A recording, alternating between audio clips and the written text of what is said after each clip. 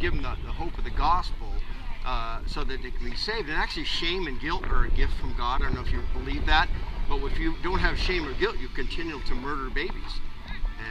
And so one of the biggest things, the problems with the pro-life movement is they say women are never victims. Well, I've been doing abolition work, going to abortion mills, high schools and colleges, even LGBT gatherings, and I've never met a victim. They always, F them babies, I eat babies for breakfast.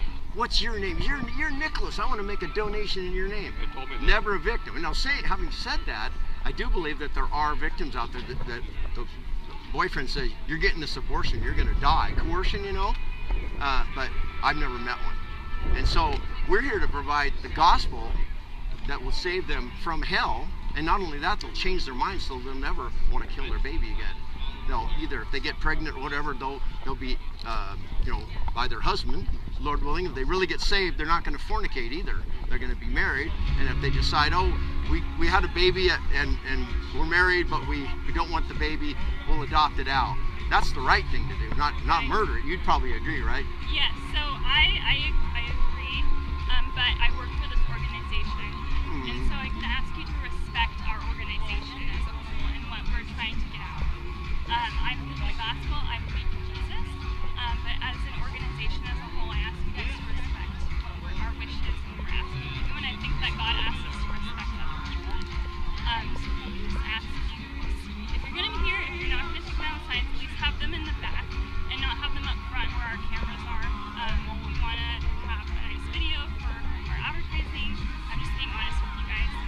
I do believe in Jesus. I love Jesus. And I just really want to ask you guys that I put this event together. I worked really hard for it. I want it to look the way that we want it to look for our public. We work with we call this like baby like shelters for women. We work with them. We align with like where's the Salem Hope Center where women can come in and get the help that they need to raise their babies and choose life. And that's something we're asking and wanting women to know about. We have some religious leaders here today that are going to speak the gospel. We have religious music here today, and so we are sharing faith, but not everyone here is of faith. So I just kind of want to ask you. So, yeah. But thank you for listening. Can I give you one of these to read? I do have. Oh, you got one of those? Yes. Well, this is that's a great gospel track. I know the woman who wrote that, but this one talks about abolition and the reason why we're abolitionists. Because we want to destroy abortion. Not you're at actually your website. I saw it says we want to regulate abortion. We never want to regulate. It'd be like regulating rape or regulating robbery. You know what I mean? So our website doesn't say that. We don't. So I mean, I'm not going to sit here and argue with you because I have an event to coordinate. But thank you so much for listening. If you could just consider what I say, I do need to get back to yeah, I understand. So thank you for listening. I appreciate it. So okay, I'm going to leave you to it. Yeah, I'm just going to bring up that. I took a screenshot of that somewhere here. And hey, Kathy. Yeah. But I took a screenshot where it says we regulate abortion. Okay. So you maybe I'll look at it. Yeah, let me. So I don't write the website, but yeah, and look at it. yeah, that's let me see if I can find it here. It might be on one of our chats. I shared that with folks.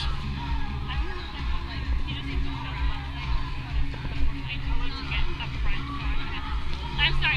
You guys can chat with Ashley real quick. I do need to get up front. Okay, yeah. Well, thanks for coming and talking to us. I appreciate it. I understand where you're coming from. Yeah.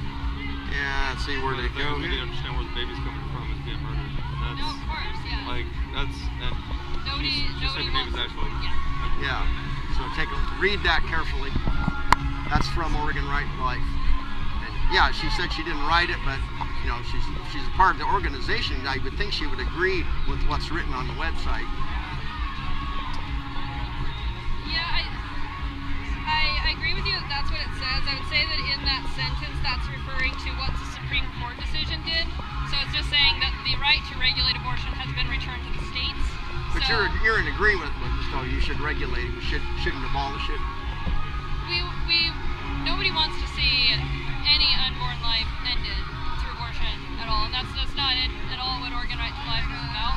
I think that our differences would just be in what the strategy would be to do that, and so how effective, how you go about it effectively. And I think people obviously disagree about that within the pro-life movement, and that's okay.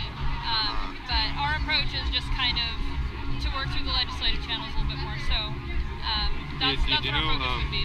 Miss Ashley, do you know what actually? I'm not sure how involved you are in the legislative process. I'm not personally.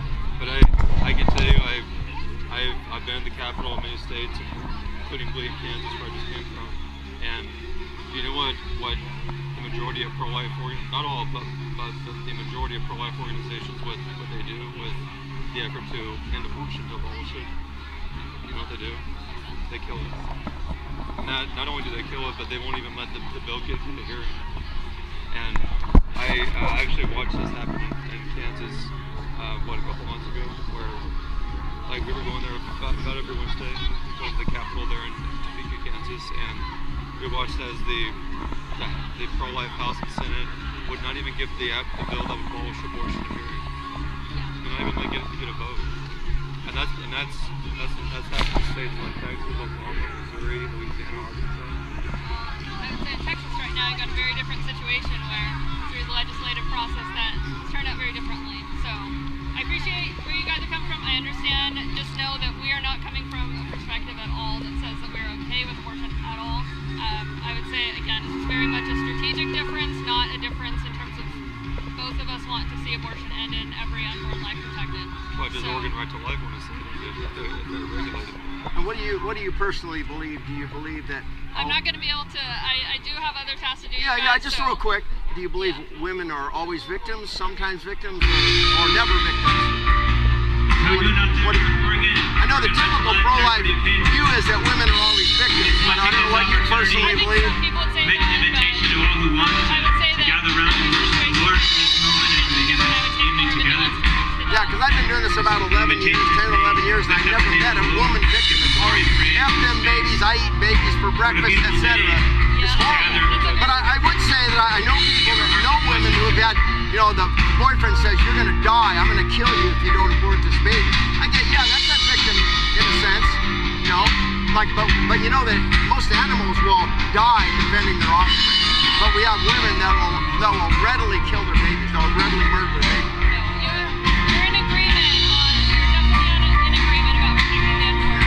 I brought some signs, and I wanted, my point here is to educate people not only on what the pro-life movement supports, but also give them the gospel, because most pro-life people are not Christians. You even said it yourself that there are unsaved people, but what I experience has been most pro-life people are either Catholic, which is unsaved, or other types of Christians. Yeah, so that's been my experience. All right, thanks. Appreciate it. All right.